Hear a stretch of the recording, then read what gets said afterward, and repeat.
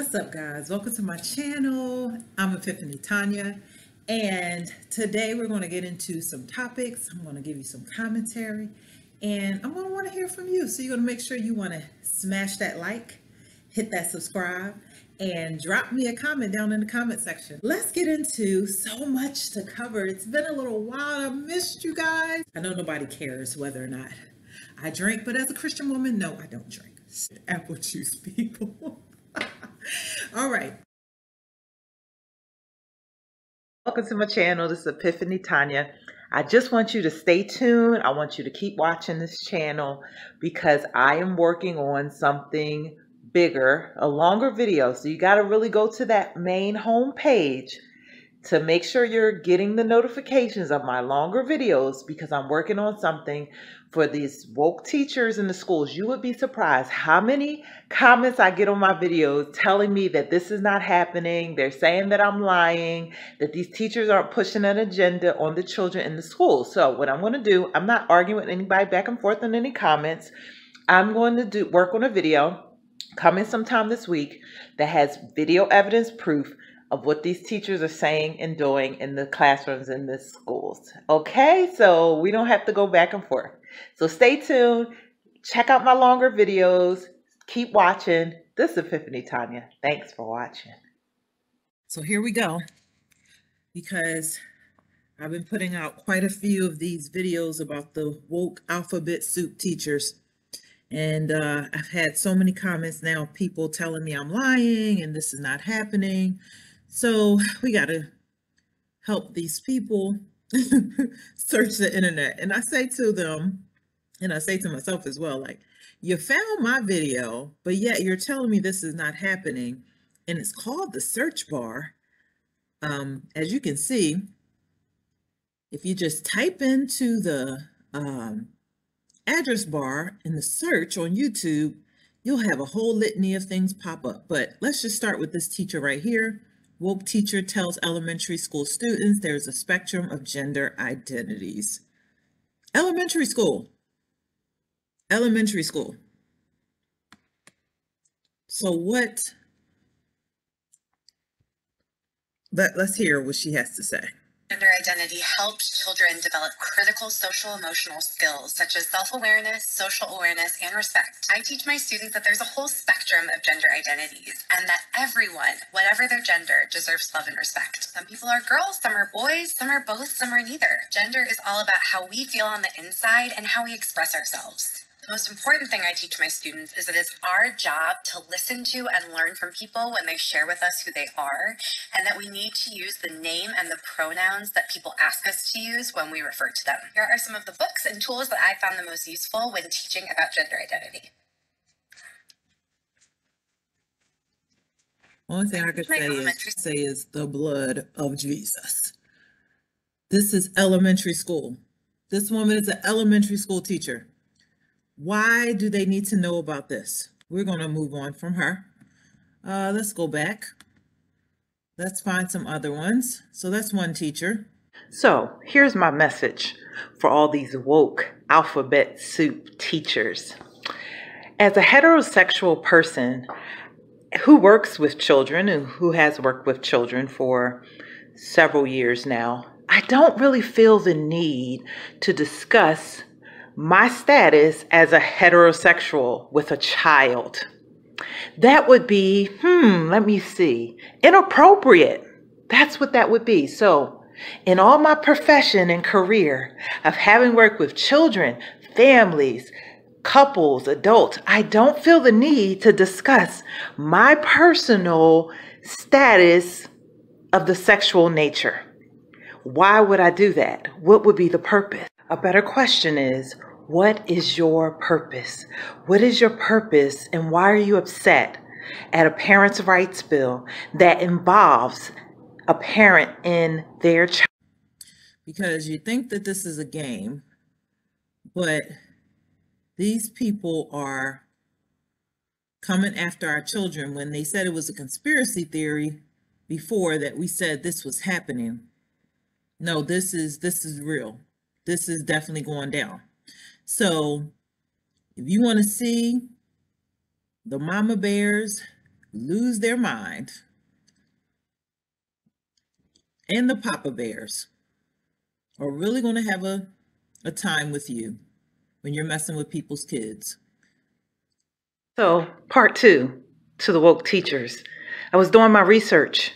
34% of fourth graders below the reading level in fourth grade. But you're concerned about making sure that they know how to wave a rainbow flag, or that they know your identity and status, or whatever woke nonsense you're pushing down their throat.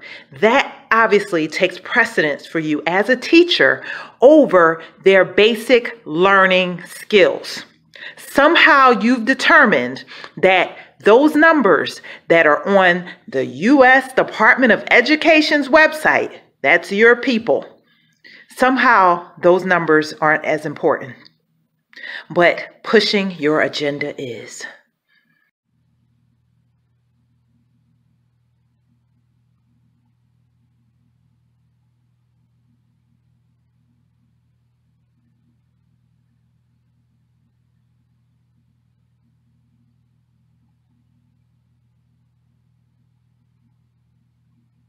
Okay, here's one. Let's look at her.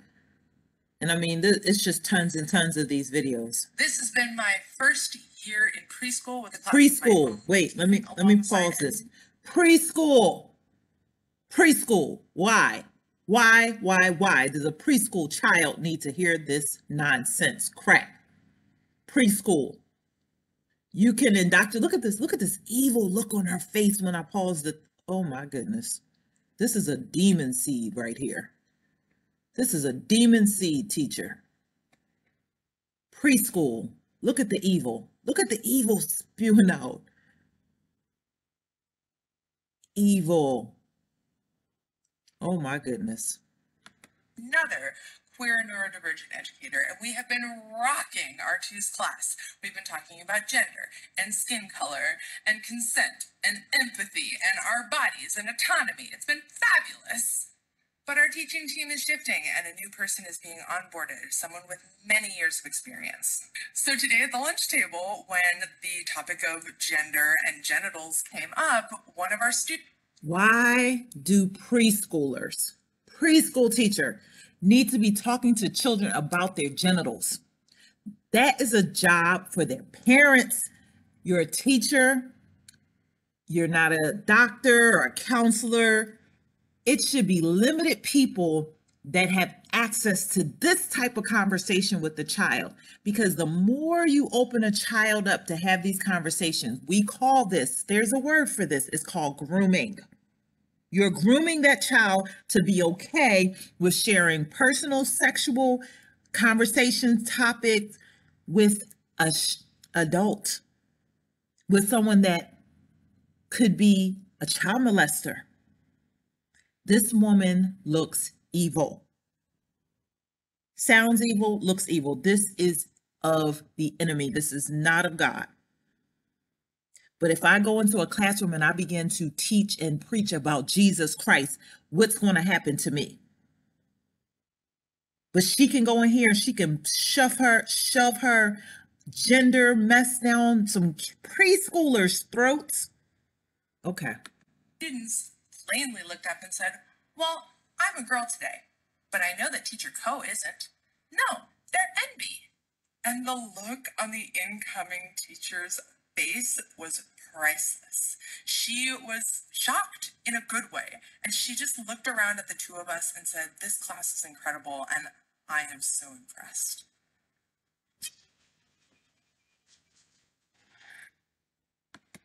She is jumping up and down and screaming to be an evil demon seed and teach this mess to preschoolers. You know what preschool age is? That means before kindergarten. That means you're 3, you're 4 years old. Are you serious? You have to be kidding me. But they told me that I was lying. Okay, let's keep going. This is demonic. This is evil. I didn't even want to do this video, but they're trying to tell me in these different comments that this is not happening, that that I'm lying, that All this nonsense. During controversy, students were asked to answer very personal questions about their gender identity. Now, a local LGBTQ task force is calling an emergency meeting. Now, this is just one of the incidents they plan to discuss. KCTV5's Betsy Webster joins us live now outside the district headquarters there in Olathe. Betsy, what is the issue here? Well, this involved a worksheet that was passed out in class that talked about gender identity, then had some questions at the bottom asking the students to identify theirs. It has sparked some concerns on both sides of the political spectrum for different reasons. This is a photo of the worksheet on what's termed the gender unicorn. It was sent to us by State Rep Adam Thomas, who was upset when his child brought it home from a 10th grade class this week.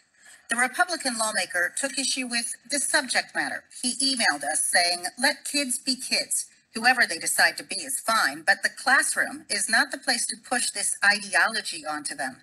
That's at home with their family or with a school counselor." We want to center those who have felt that they were victimized. What LGBTQ activist Justice Horn takes issue with is the questions at the end, prying, he said, into what some students consider private. People are trying, they have good intentions, and what we're here to do is further educate, so we're, hitting the mark on these issues.